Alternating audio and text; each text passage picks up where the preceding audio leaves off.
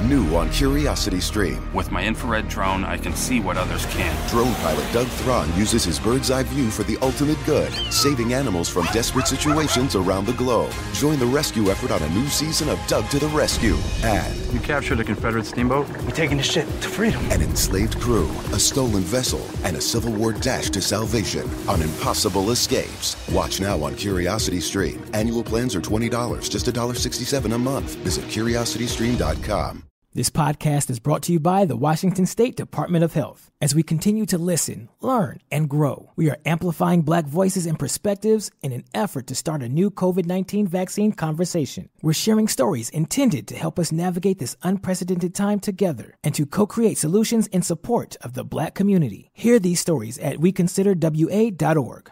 What's up? It's your boy, the Ted Smith. Thanks for listening to the Men's Room Daily Podcast. Want more? Check out the greatest podcast in all the land, The Podcast. Be sure to subscribe and listen to a brand new episode every Tuesday night. Party of the minute, it's drinking time. Somebody out there deserves to be recognized. And the Men's Room knows just who it is. So to you, we say, bottoms up, sailor. You're the toast of our shot of the day. Drink time it is, and as usual, we head to the Drink Test and Steve Thrill Hill to find out who we're toasting. Yes, indeed. By the way, everyone leave Mike Hawk alone. When he gets home tonight, he's going to see his fiance and try to get knee deep in her vagina. All right. Today we toast Mr. Ricky Roach of Cheatham County, Tennessee. I should preface this story by pointing out that Ricky Roach, yes, that's a stupid name. He also happens to be an idiot, but he's an inmate, all right? And last month, he escaped from a hospital and tried to get away on a child's bike. Now, he found a girl's bike, and he took off on it. Here's the thing. The bike apparently was not being used at the time because it had one pedal. The other pedal was missing. Police put out an alert over the radio. Off-duty cop, a guy named Steve Ellis, he heard it. Then he looked out of his own kitchen window and saw Ricky pushing the one-pedaled bike up a steep hill. So Steve ran out, said he was a cop, told him to stop. What did Ricky do? He looked exhausted, didn't even argue, just laid down on the ground, waited to be arrested. Keep in mind, he was on the run for 2 hours. He only made it 2 miles. The average person walks 3 miles an hour, but he got on a one-pedaled bicycle and made it 2 miles. So he managed to go 1 mile an hour less than he would have gone if he was just walking. Now he's back in jail. Police are trying to figure out who the bike belongs to. Oddly enough, people have already offered to fix it up. The cop said, if you want to be nice, just get a new bike. It was a POS. Yeah. Anyway, a one-pedal bicycle. That's your getaway vehicle.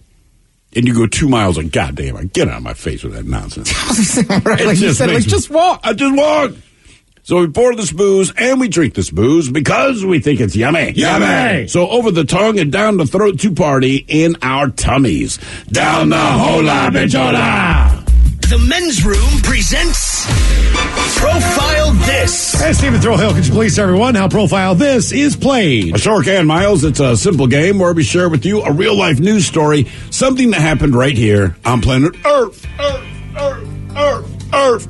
And as you listen to the story, based on the stereotypes you believe to be true of people and the decisions that people make, we'll ask you what it is you think makes a story a story. Hello, Austin. Welcome to the Men's Room. Hola. All right, Austin, you understand how this here game is played? Yeah. Well, re-explain. Fantastic. We have the wonderful world of drugs. That's one category. Category 2 is bite me. In other words, what did someone find in their food? And finally, category 3, interior decorating, where you guess the... my butt. All right.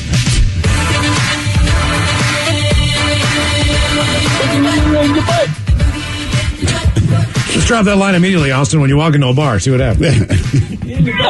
You might get lucky. Who knows? Austin was here for 15 seconds, left with 3 chicks. It was amazing. Yeah. Guy's a Casanova. All right, Austin, here is your story. A drug dealer who had smuggled something between 2 UK prisons up his backside as his cell was raided has now been jailed. A guy named Harry Pullen, swear to God that's his name. Harry Pullen, he'd been jailed in October of 2019 for drug trafficking offenses. He was found in possession of this other bit of contraband when his cell was searched in January of this year. Well, he was taken for an x-ray, which showed a, quote, non-organic object secreted within his rectum. Anyway, he admitted that he brought the object with him from one prison cell to the other, but he tried to blame prison authorities for not finding it when they searched his belongings. After attempts to convince prison staff not to report him, after that failed, well, he refused to retrieve the object, and it was placed in a cell of his own. Well, the next day, they found pieces of the object all over the floor. Well, judges released him, believe it or not, on conditional bail. Well, he was arrested again in April after being caught driving without a license and 17 wraps of cocaine and heroin. So he was sentenced to 4 years and 9 months in prison. He'll also be banned from driving for 12 months after his release. But the question is, what did he have hidden in his keister when they moved him from one cell to the other? Was it a crack pipe, a cell phone, a switchblade, or a gun? So crack pipe, cell phone, switchblade, or gun, one of those four was up the backside. All right, can I ask the peanut gallery, Mr. Ted, what he thinks? I mean, you could if you respect me. Stop saying peanut gallery. Where did you say this was over in England? It's in the UK. I don't know what part of the UK, but the UK, yeah. I mean, just because it's UK, right? Like, guns are super hard to get over there. Yeah. So I'm thinking either a switchblade. So, I mean, look, if I'm in prison, I'd really want a cell phone. You know what? I'm going to go cell phone. Ted, I'm going to join you. That's the one thing. You could have a gun. Do you have ammo? What about your reason? Yeah. It's poop bullets. If I'm smuggling a gun, I'll smuggle some ammo too. He's got a big butt. Yeah. Well, I feel like Mr. Pullins was pulling a crack pipe out his butt. You're on crack pipe? Right.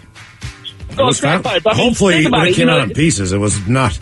That's what we're hoping. You want to do, Austin, a crack pipe final answer? Yes. Okay. We're going to find out if it was a crack pipe, a cell phone, a switchblade, or a gun next. Oh, that's me.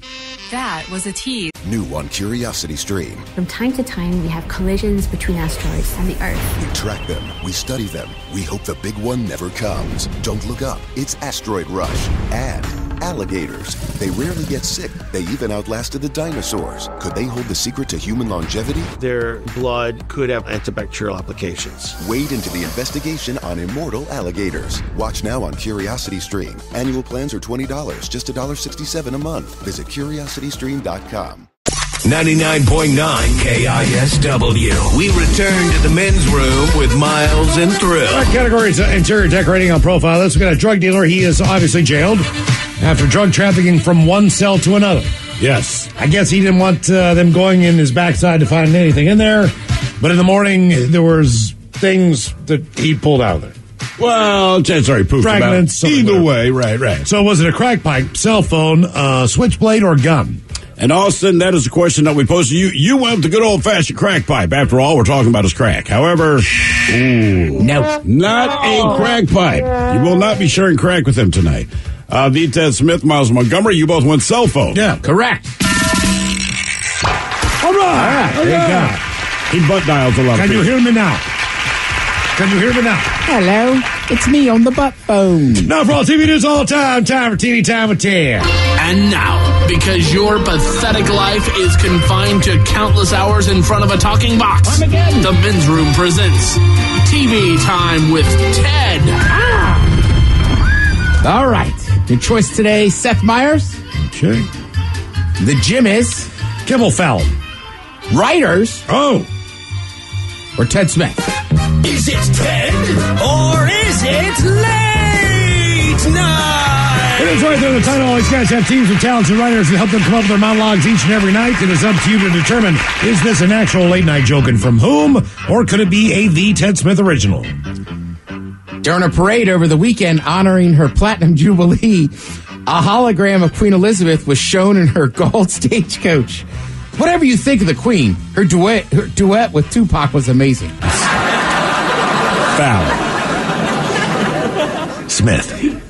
Myers. During a parade over the weekend honoring her Platinum Jubilee, a hologram of Queen Elizabeth was shown in her gold stagecoach, and whatever you think of the Queen, her duet with Tupac was amazing. This weekend was Queen Elizabeth's Platinum Jubilee. Britain marked the 70-year reign with 4 days of parades, parties, and celebrations. Basically, the Queen is like your annoying friend who insists on celebrating their birthday month. Needs that Fallon. This weekend was Queen Elizabeth's Platinum Jubilee. That's right. Britain marked the Queen's 70-year reign with 4 days of parades, parties, and celebrations. Basically, the Queen's like your annoying friend who insists on celebrating their birthday month. You go, Over the weekend in England, they celebrated the Queen's Platinum Jubilee. But watching the parade was tough, since she can move in any direction. Ted. Fallon. Smurf! Chest joke. Chest joke! Chest joke.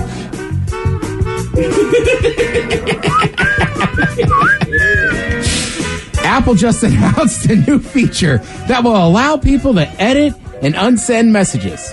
When people heard this, they were like, finally, what the duck took you so long? That's Ed Smith. Fallon. That's Fallon. Apple just announced a new feature that will allow people to edit and unsend messages. Ooh. When they heard Apple users were like, finally, what the duck took you so long? You know? A man recently threw cake on protective glass of Leonardo da Vinci's Mona Lisa. He also threw some on a Picasso, but no one noticed. That's Seth Meyers. That's Seth Meyers. A man recently threw cake on the protective glass of Leonardo da Vinci's Mona Lisa painting at the Louvre in Paris. He also threw some on a Picasso, but no one noticed. Yeah, I had the chest joke. I'm not sure I get the Picasso joke. He's impressionist, so most of the stuff just looks kind of like Starry Night. Oh, so yeah, with the screen. Yeah, you could just... That's not Picasso. That's not Picasso. Picasso. Picasso. It looks like your child did it. I was thinking right. If you saw it, Van you'd Gogh. recognize it, and you would think to yourself, like, that's not... I'm sure that's there's why, some the noses are over here. Right. Oh. Basically... That's right. Like I said, my kids do the same thing. They're just not famous. I believe that's abstract, is it not? We're basically... They had to come up with some term. Nothing's where it's supposed to be, Right. you see, so it's Crazy. just kind of... Yeah, we crazy. call it garbage, but then they give it a name and you make millions. Ooh, I still think it's amazing. His first name's Pablo. Penis nose. Why is that amazing? Because just as a kid... Like Escobar? No, just like you grow up hearing about Picasso.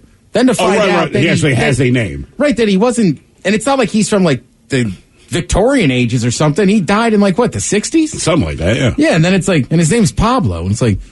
Little Pablo Picasso? That was Little Pablo. Well, I don't know why I had to do that. But I'm just saying, it just makes him more like, as opposed to like, this Buffy, we're going to pay $300 million for this Picasso. And it's like, paying that for a Pablo? From Pablo's work, okay. Right? You know what I mean? It's like whenever you see like, I don't know, like actors are one thing because you know they're acting. Right. But like sometimes you'll see a politician or somebody. Let's say it's even a politician you don't like.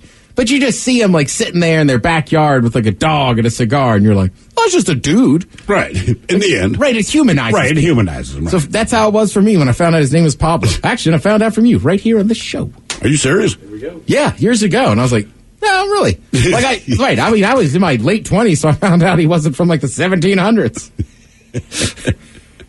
I don't know a lot about art. Yeah. I know expensive art when I see it. Do you?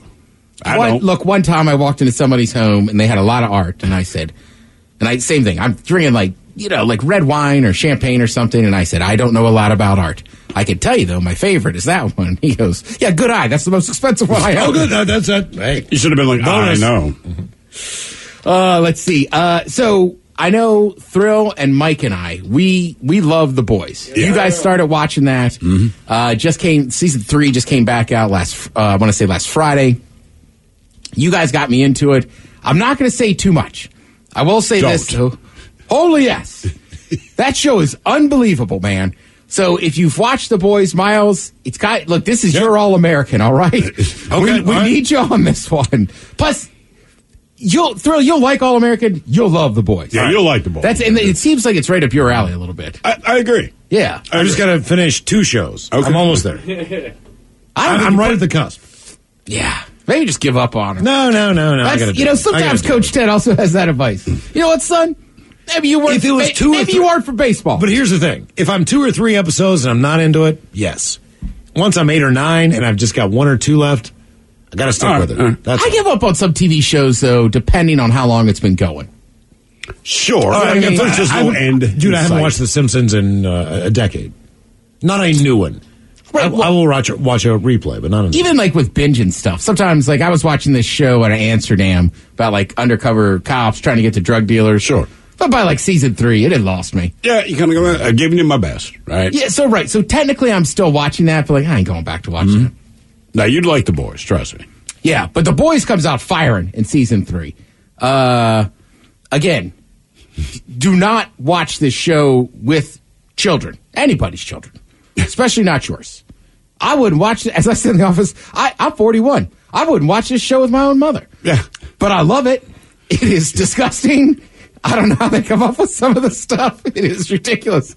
And it's superheroes, but they're not good. They're not good superheroes. Okay. I mean, does that mean they're poor at their job or they're like morally not good? No, more on the moral tip. Put it this way. If you were a superhero, but to be a superhero, so you could be Batman, Superman, Spider-Man, all the people we're familiar with, but you kind of have to be officially licensed, and there's one company, and we know how it goes, right? If one company runs everything, then it turns to crap. So you're a superhero, but say like Jeff Bezos goes, okay, well, legally to be recognized as a superhero. Now keep in mind, you will get paid a lot. You'll get all the fame and fortune as an athlete, any kind of celebrity, because you really are, but you work for my company. Therefore, Miles, if you are Superman, and I don't know, you end up beating up a mugger, when you get back, I would be like, hey, man, you got to stay on brand. You're Superman. All right? You tell Batman to go beat up the muggers. That's what he does. You need to save the day. You don't, and I mean, but, you know, we'll cut your pay, the whole nine. It's okay. It's crazy, but that's the way they said it. It's like corporate America if we actually had superheroes, but to be legally, difference between being a vigilante and a cop, right? To be a cop, you got to be a cop. So, and that's basically what the superheroes are. Like, you can't just have superpowers and go do some stuff. And when you watch Batman, like he trashes Gotham all the time. Yes, but he never has to pay for it. Like, there's a whole department that it's like, look, guys, we got to pay for the collateral damages. Sometimes also superheroes, like, they kill innocents. Right, okay. So they have a whole PR firm, you know, but you get called in like, bro, yes, you saved the day, but the families of the 7 people that died as collateral damage, you know, when you threw that train, well, it hit an elementary school, man. Like, we're going to do the press conference.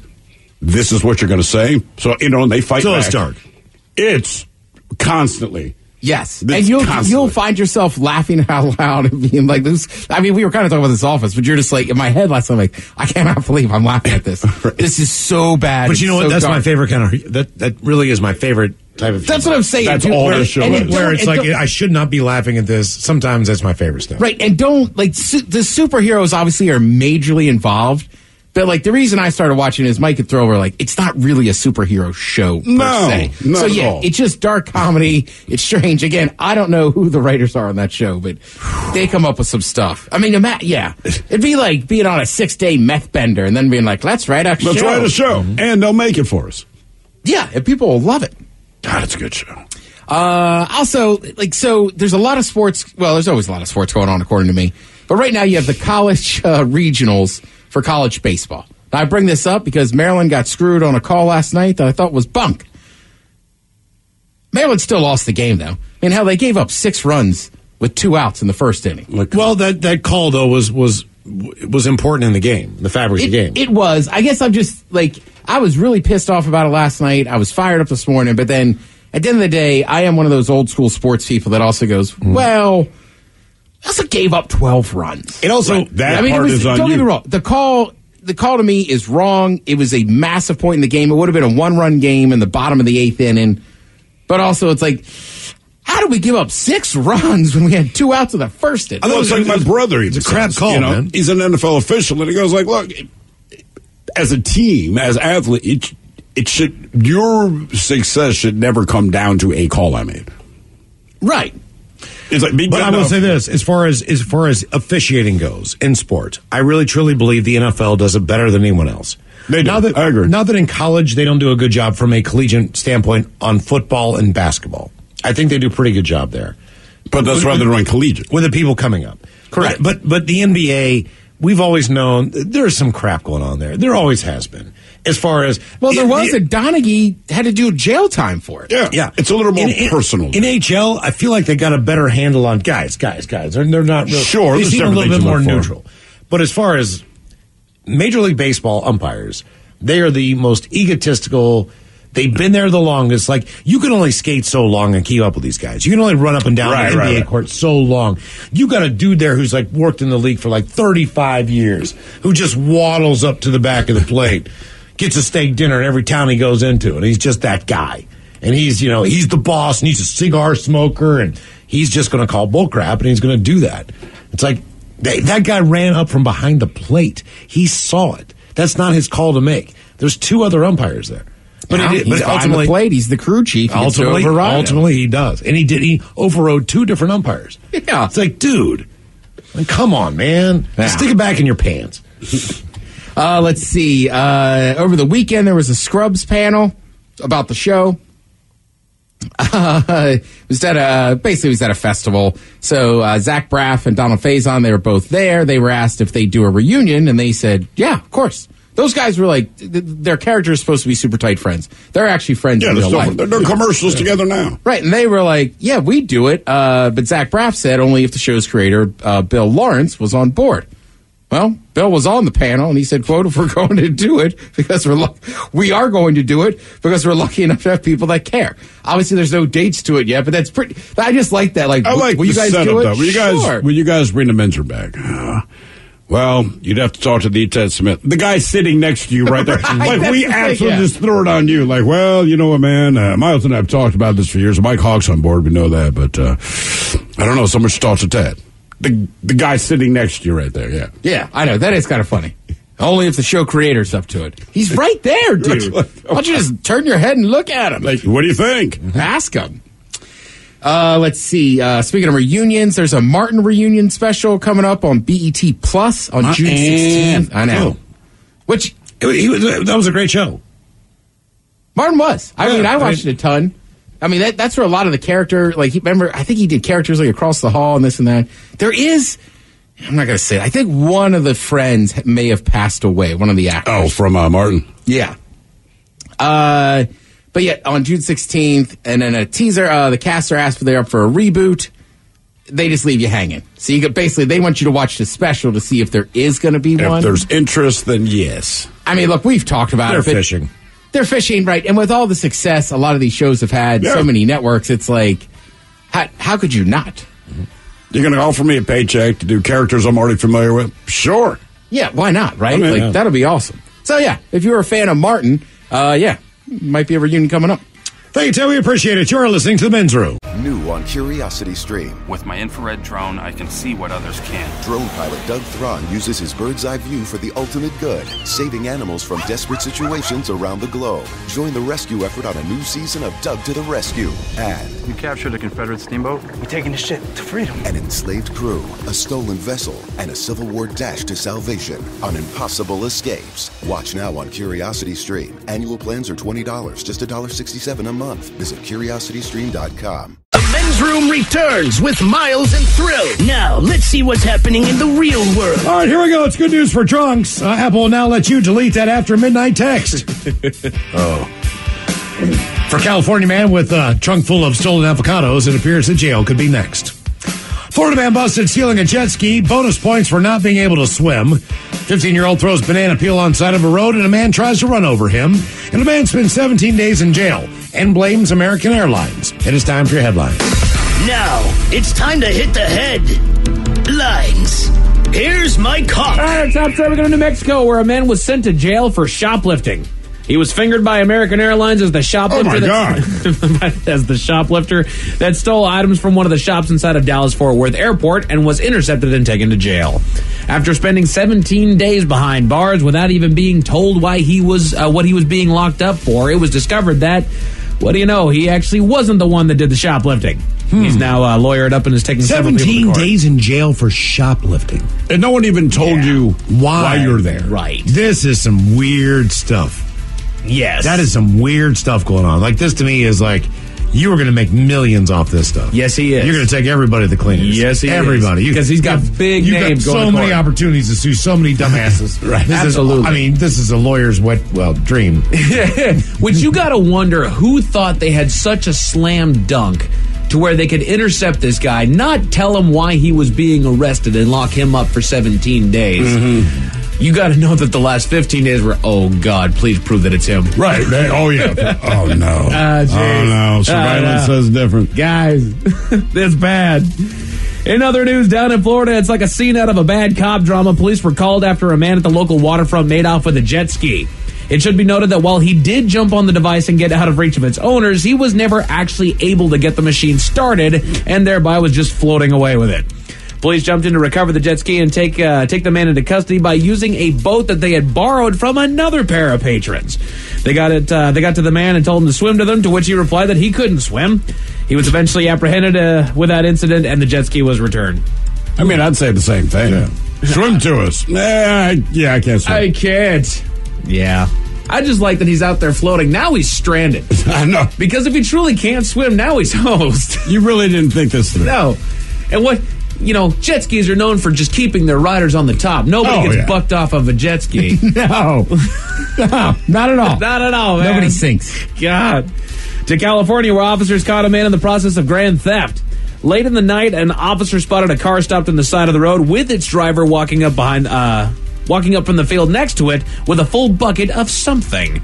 He stopped and searched the car and did find methamphetamine and paraphernalia, along with a massive haul of avocados that he had just harvested from the field. While talking with the owner of the field, he was told that the man did not have permission to grab those fruits, and he was taken to jail. I mean, I don't blame him. As far as the market goes, avocados is not a bad thing to jump into the black market for. Yeah, like avocados and bacon. It's like your food currency. You're always going to get rid of it, man. You can always peddle that out there. Also, phenomenal combination. You're right. Avocados and bacon. Yeah. Like any sandwich, it's like, we can add bacon and avocado. Like, do it. Right. Especially a BLT. Well, it's already got the bacon. A BLTA? Yeah. Yeah, I mean, look, I'm yelling about it because I'm excited. I'd like to start my morning with some avocado toasted bacon strips. What if I just, you know what? You could order avocado toast, 3 strips of bacon, sandwich that made. Bad boy right on top. That's right. Boom. Working smarter here, Mike. Hey, yo, get it done.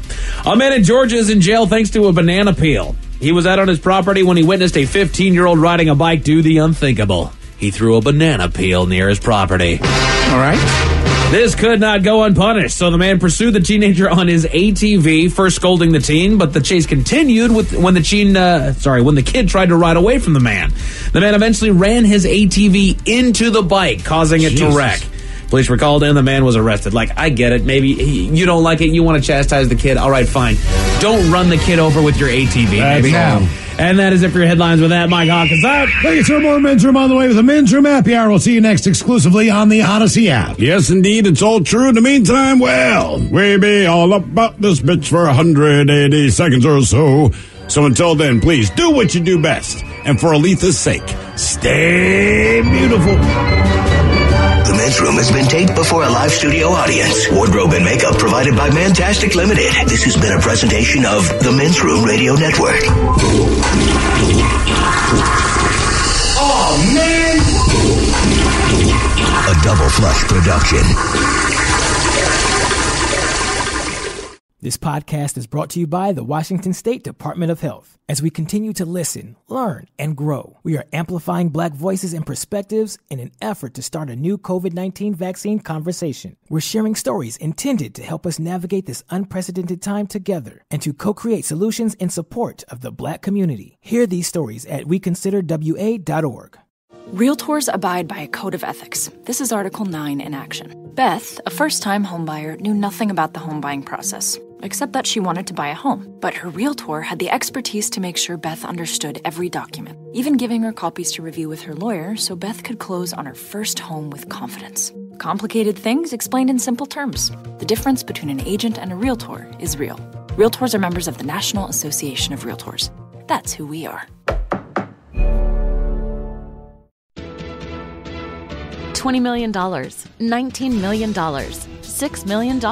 These are all awards recovered for clients of Phillips Law Firm. To win big, you have to fight big. And Phillips Law has been fighting the too big to fail insurance industry for decades. Not every case will have a multi-million-dollar outcome, but Phillips Law will fight just as hard to recover the outcome you deserve. If you or a loved one has been injured in a car accident or on the job, call or click today at 1-800-JUSTICE or visit justiceforyou.com.